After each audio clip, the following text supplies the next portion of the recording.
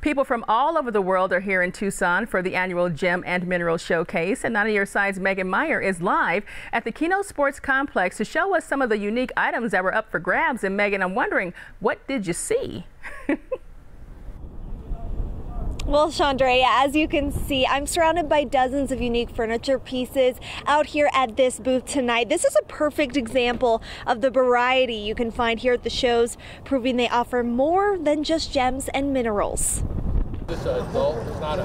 Gems and minerals glistened in the Tucson sunshine this Sunday. The crowds came out to the Keno Sports Complex, home to one of over 40 shows in Tucson this winter. It's been amazing. There's a lot of really unique items. While thousands of precious gems and minerals are at the heart of every show, vendors who focus on other items don't go unnoticed. That complete set is all leather. Gilbert Acosta has been selling his furniture at the Gem and Mineral Show for 10 years. So we started out with a very small area, and we just keep growing and growing and growing. Many of Acosta's pieces are handmade from Sonoran mesquite wood. In this business, it's one word: quality.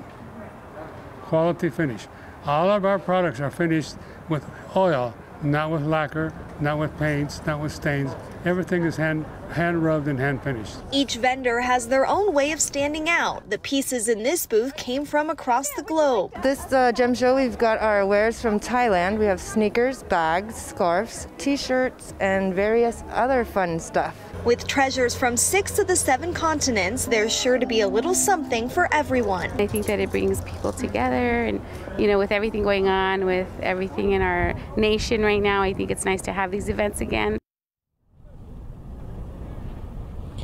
Now, the event here at Keno Sports Complex will be open to the public through February 13th, so there's still plenty of time to stop by and check out everything here. Megan Meyer, KGUN 9 on Your Side. All right, thank you, Megan.